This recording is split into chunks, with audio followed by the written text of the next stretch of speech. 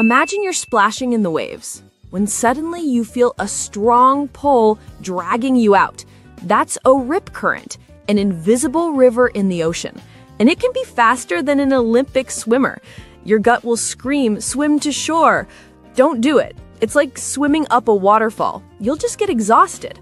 The good news? A rip current doesn't pull you underwater. It just pulls you away from the beach. So the number one rule is stay calm. Don't fight it. Float to save your energy. Then look at the shore and swim sideways, parallel to the beach. Once you're out of the pull, and you will feel it stop, then you can start swimming back. If you get too tired, just lie on your back, float, and wave an arm for help. Always try to swim where lifeguards can see you. They're the experts at spotting these invisible rivers. The ocean has power, but knowledge is your power. Stay calm, swim sideways, and you'll beat the rip.